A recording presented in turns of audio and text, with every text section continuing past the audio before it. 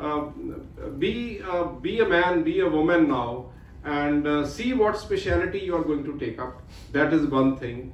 There are choices, are actually enormous choices are there. You can be in India, you can go abroad, you can work in a government college, you can work in a public sector, private sector, own clinics, medical institutions, surgical, medical branches. So there is a whole lot of world which is, you can get involved as pure clinicians, you can become teachers, you can become researchers, and you can even actually become inventors for that matter. So the whole world is open for you.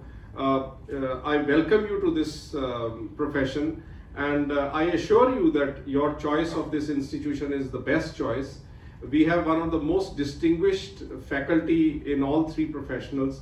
They will be there to guide you. It's not that I am just repeatedly saying you be your own self, that there is no guidance. We have some discipline system by which we function in this medical college. In fact, I was talking to one engineering graduate's father, and he said when I went to that, we have a white coat ceremony, they had actually the induction ceremony.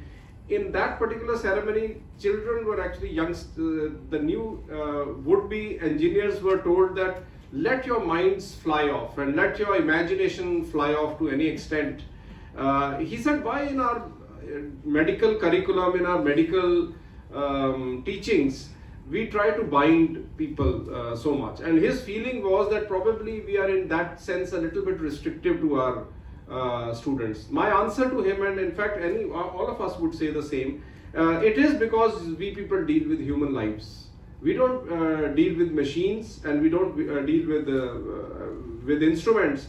And a mistake in dealing with human life has much more bearing than, so in that sense the responsibility that is upon you, upon all of us, is very significant. I know there are peer effects, drugs, alcohol, digression, missing classes. In fact, the other day I came for a class and there were only 25 students.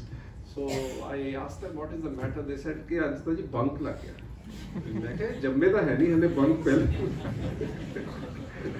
So these sort of, it's upon you. Whosoever comes will get taught. Whosoever doesn't come will miss it. And believe me, there is wisdom in every teacher because they have spent that much time more. So if you are playing with WhatsApp, or if you are doing some emailing or something in the class, it doesn't matter to the teacher. It only reflects upon your own self, because some of you are very smart.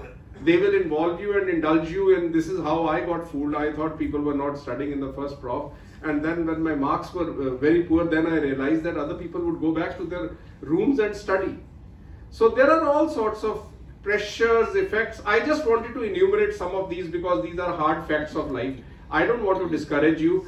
I welcome you, and I assure you it's going to be a very exciting life for you. But my only two requests to you are: know yourself well and have a balance of life. Never do anything that you have to hide from your parents, from your teachers, or from your peers. Anything that is that one can tell others is generally not wrong. Anything that gives you a feeling that you have to hide from someone is wrong. So in that sense, do what you feel is right, be a balanced person, and achieve whatever your aspirations are, what your parents' aspirations are. We have a whole lot of aspirations from you. So welcome to all of you, to the parents who have bestowed this responsibility and this honor upon us to bring up their children, and we hope and we assure you that we will try to come to your expectations and do our best for these children. Thank you very much.